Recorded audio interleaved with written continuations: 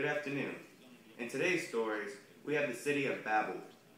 Many people have been migrating from the west to the east to create this huge city called the city of Babel. Now, in order to create a name for itself, it has planned to erect the tallest building in the world. They do this because they want to get closer to God, thinking that this tower, being the tallest in the world, will bring them closer to God, to the heavens. Ahora. Now we are live at the construction site of the Tower of Babel. Workers work tirelessly every day to construct this massive building all the way up to heaven. Workers have to move massive blocks all the way up to the top of the tower just to reach the heavens.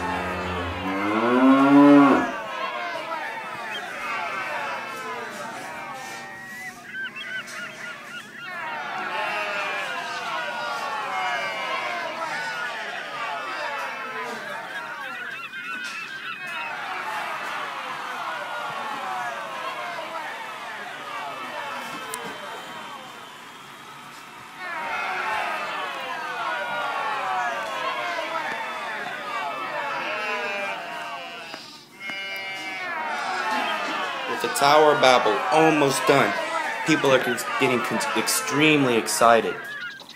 There are parties in the streets, crowds gazing at it. Everyone is filled with joy.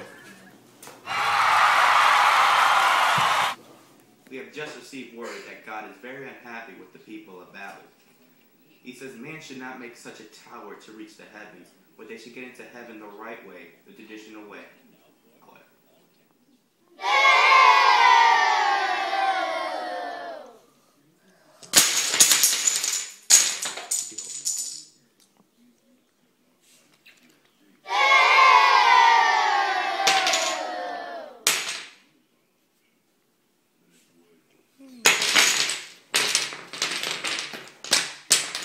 The tower is in ruins.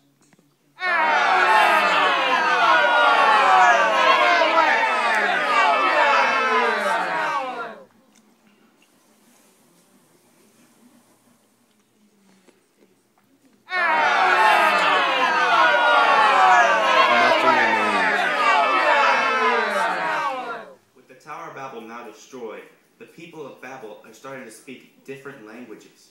People started speaking Chinese, English, Spanish, all kinds of languages. People are confused as to what people are trying to say to them. Okay. When the tower collapsed, I was really scared for my life. Go. Hola, ¿cómo estás? Bien. Kanishawa. What does that mean? And there you have it, folks. The Tower of Babel destroyed, and everybody speaking a different language. Good night.